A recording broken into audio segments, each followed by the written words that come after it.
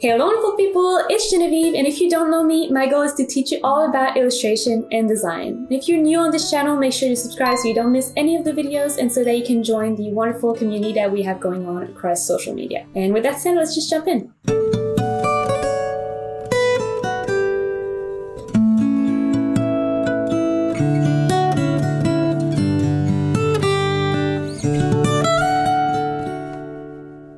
In this video, I'm going to be answering the question that I get by far the most often, which is how do you know which canvas size to choose when you're creating digital art? I know this subject can be a little bit overwhelming, especially if you're new to digital art, but don't worry, I'm not going to get into the technical stuff. I'm just going to answer the question by painting a big picture so that you can easily understand and create your own canvas. And make sure you stick around until the end of the video because I'm going to give you a few pro tips of what you need to know for posting on social media, as well as a little thing that you need to keep in mind if you are a Procreate user.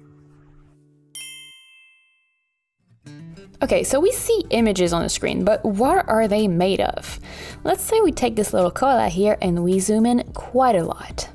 We're gonna start seeing a bunch of little squares, and those little squares are what we call pixels. So you can think of images as being mosaic with tiny, tiny, tiny pieces. One great thing about these little squares is that we can count them. So the dimensions of an image is really just how many pixels there are in it. So for example, here on the left, we would have an image that is 5 by 5, and on the right, we would have an image that is 10 by 10. Just a little note here, by convention, the first number you give out is the width of the image, and then the second number is the height of the image. But what happens if we bring in a secondary unit of measurement? Well, this is really where it gets super interesting, and this mostly applies to print. So let's say that we use our 10 by 10 square again, and we also say that now it measures 1 inch by 1 inch. So we have the pixel measurement and we also have the inch measurement. Well, there's nothing that says that we cannot just go in and squeeze in more pixels in that 1 by 1 inch square. So for the same surface area, we now have a 20 pixel per 20 pixel image. And that's what resolution is. That's how many pixels there are in one little unit of surface area. And in general, the more pixels there are, the better quality of the image. So now that we've covered all the basics, we can actually circle back to the original question, which was, how do you choose a canvas size? For that, you have to ask yourself one very important question, which is the art that I'm creating, do I want to be on screens only, or do I also want to print it? If it is only for screen, it is super easy. Just worry about the dimensions. You can forget about resolution. That's not important for you. So whatever you see on your screen is pretty much what other people are going to see on their screen as well, if you are not zoomed in or zoomed out, of course. So if you're looking at your image at 100%. And if you're creating your image for screen only, my guess is you want to post it on social media, which is great, but there are a few more things that you need to keep in mind in that case. If you are posting on social media, just know that they actually compress the image before putting them out.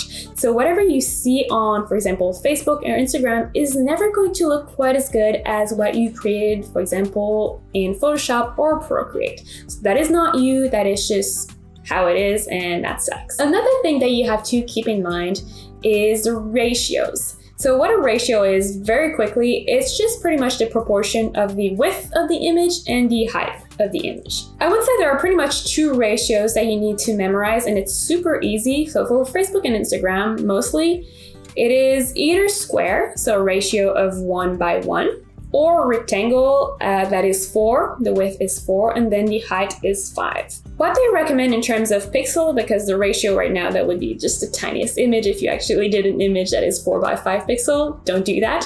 What these Instagram and Facebook recommend is to have at least a width of 1080 pixels. So if it is a square, you would have 1080 per 1080. If it is a rectangle, it would be 1080 for the width, and then the height would be 1350 pixels. I personally would recommend, if you are drawing, to create an image that is at least 2000 pixels wide when you are creating it and when you're working on it so that you can zoom in or crop some parts without losing too much quality in the creative process. Once you're ready to export and post it, you could then scale it down to 180, but you don't even really need to worry about that because, like I said, social media will compress your images themselves. If you want to print your image, you're also going to need to consider resolution.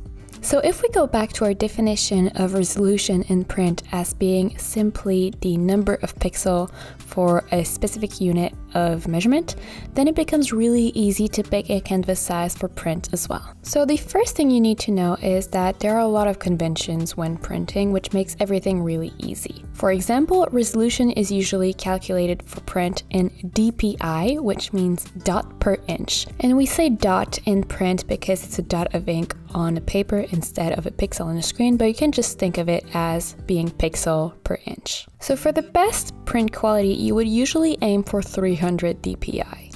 You can go as low as 150 dpi, but you're going to start seeing some not as great results, and you would definitely not want to go below 150 dpi. So I recommend you aim for 300 if that's possible.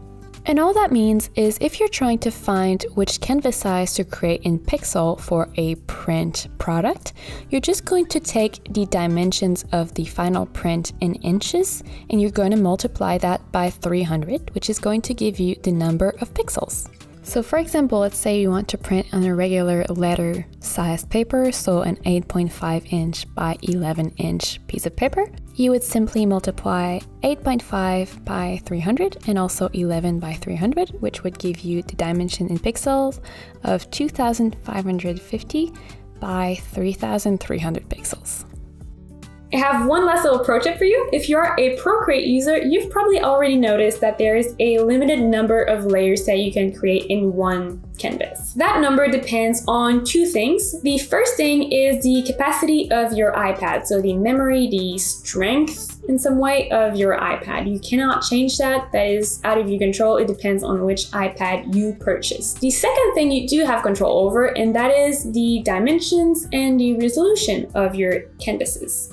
So for example, if you create a really big canvas and you want to print it so it is a 300 dpi canvas, you're probably going to be able to use only a handful of layers. If you are a Procreate user, you might consider creating images for print at 150 dpi just so that you can have enough layers. I know it's not the best resolution, but you're still gonna get really great results and it's gonna be way less frustrating to draw and just not have to juggle with just like 5 layers for your creation. So that is one way you can go around that. If you do want to have a whole lot of layers and still work at 300 dpi, or if your canvas, the dimensions are just insanely big, you can use a few tips, and I'm not gonna get into too much detail here because that is kind of too much for this specific video, but you can create separate canvases. So for example, one for the background and one for the main character, and have them be the same dimensions, of course. And then you kind of just